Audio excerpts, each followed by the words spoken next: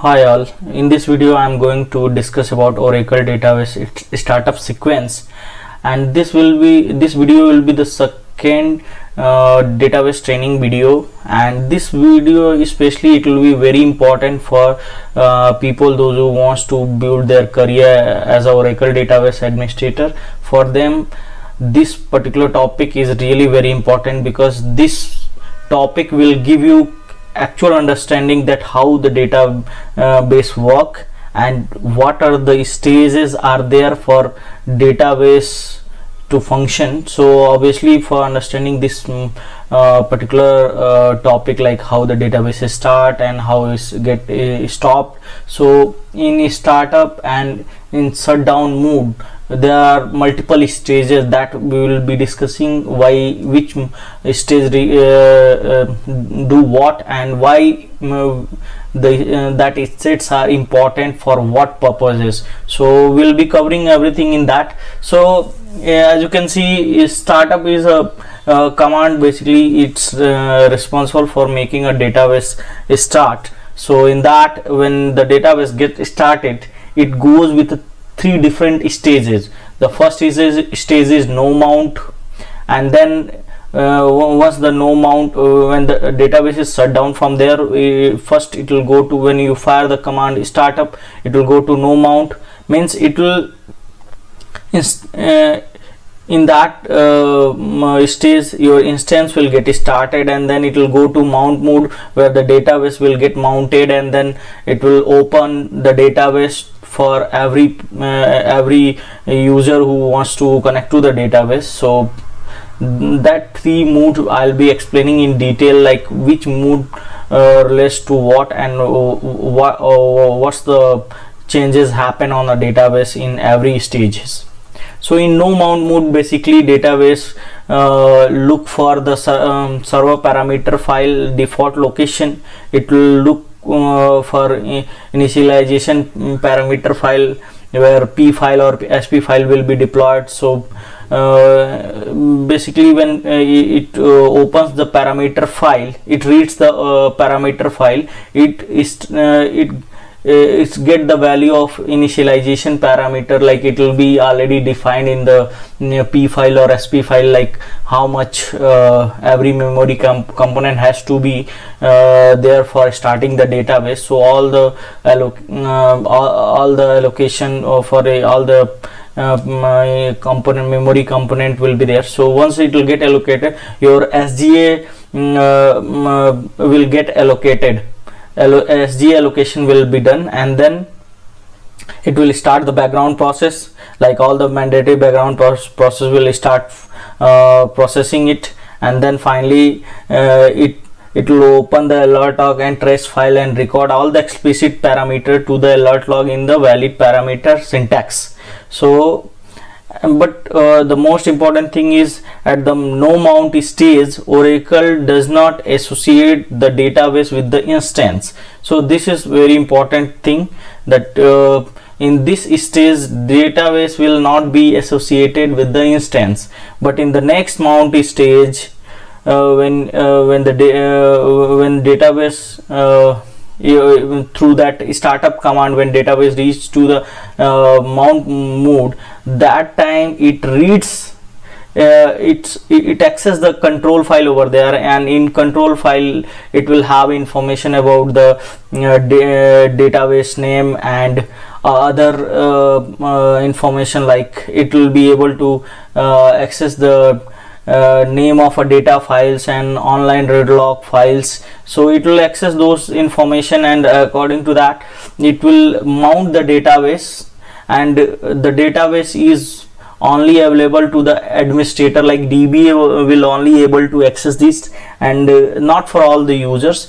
And in this mode, especially in this mode, the database will be available for Yeah, for DBS to perform the recovery activities or any maintenance activity if they want to perform, so database will be available for in this mode. Basically DBS make the database in mount mode and perform the recovery operations and all. So yeah, this mount stage is important for DBA resource. If you want to build a career, obviously you should be very familiar with this. Even questions comes from this topic.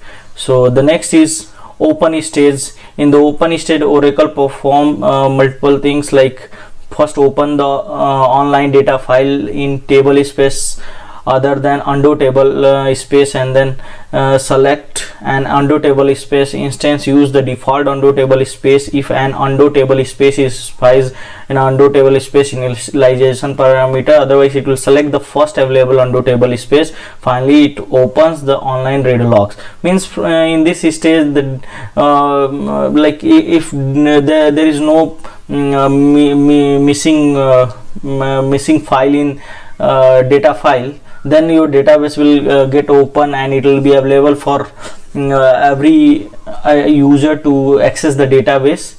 But in case if any data file is missing, it will come to the mount mode again. So that is this is the diagram where you can see from shutdown to open stage how your database goes. Like in no mount mode, it reads the parameter file, allocate the memory and background process. It start the background process. In mount mode, control file is it reads the control file. Data file is visible and not available for users, and it is called as recovery stage. And then finally is open stage, where the data file integrity is verified. Means data file will get validated whether is there any missing data file or not. So that will happen, then only the database will get open. And then if the data file is missing, then the stage will be mount stage, and database will be available for all the users. So this is the thing. And then by this command, start the database into open state. Like when you fire this command, it will open directly the database in open stage. Let's do this practicals also parallelly, and you can see no mount stage. Like we do that by as per the need, we do that. And also like mount mode also, we can make that database in mount mode from no mount to mount mode.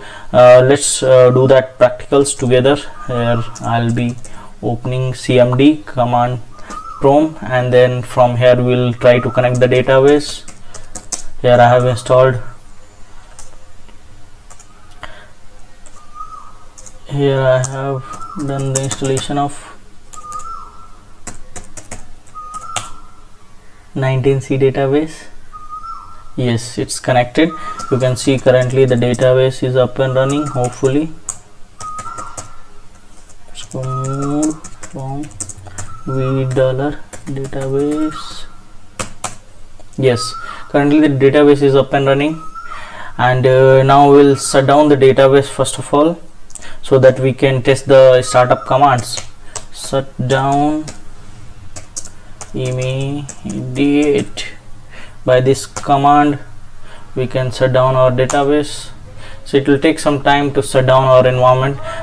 Till the time it will shut down, we'll discuss the remaining part. So this is the command we have to execute to start the database, and then we have to manually make that database into mount mode, and then we have to open it through the command itself. And after that you can see shutdown process also. Normal shutdown, if you are performing shutdown normal, this is a default mode of shutdown the database. During this stage, the Oracle server waits for all the user to disconnect. Like till the time connections will be available, it will not shut down the database. So generally it takes a long time if any connection is there. So generally as a DBA we don't prefer to go with that, but yes, these three are the recommended Oracle recommended commands that you can use to shut down your database. Shutdown transactional, this command wait till all the transaction complete and then shut down the database. During this stage no connections are permitted, like or whatever the transactions are happening on the database, once that will get completed, after that only this command will process the database shutdown. Otherwise it will wait till the time, and in that time period there will be no new connection will get established to the database. And the third is shutdown command that I have executed just now in the in my command prompt.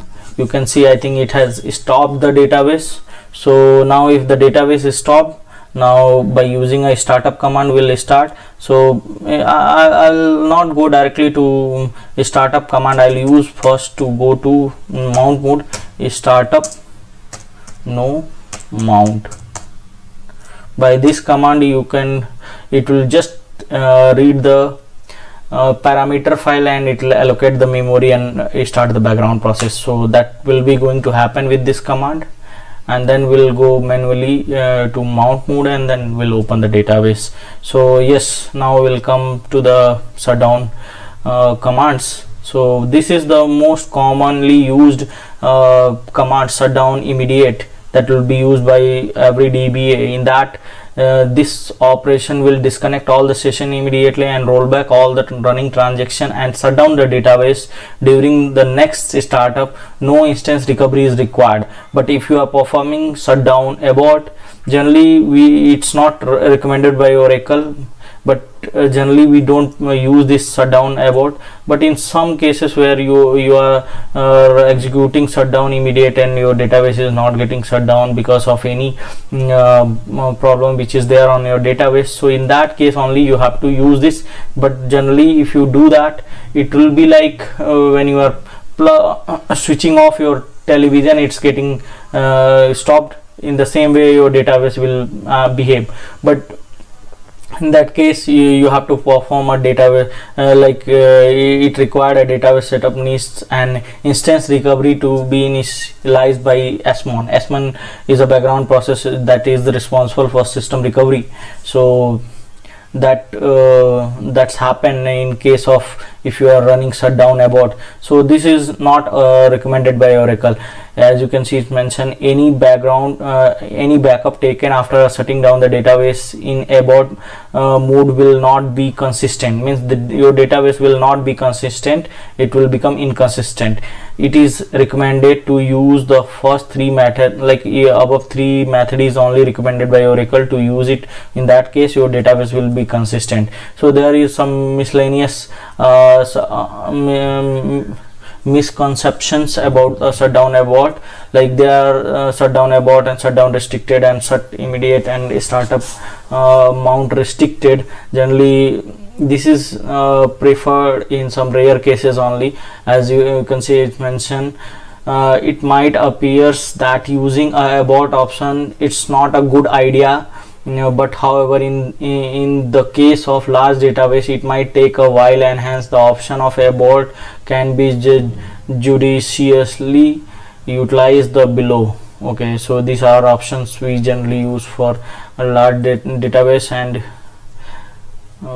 generally we are not preferring it actually. Only in case of some challenge where your shutdown immediate is not working, then we will go with shutdown abort. So that's how in that. Now we'll go for the practical part. So now your database is, you can see it takes some time, so your database is now in no mount mode. So we'll just go to mount mode by alter statement, alter database, alter database mount. By this command you can mount your database, and if you run the query like select name comma open disk mode, you will be able to see your database stage here. Your database is now no mount in mount mode, and before it was no mount mode. And now if you do alter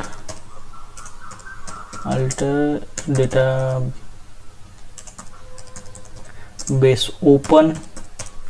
It will open your database. After that, your database will be available for every user to access it.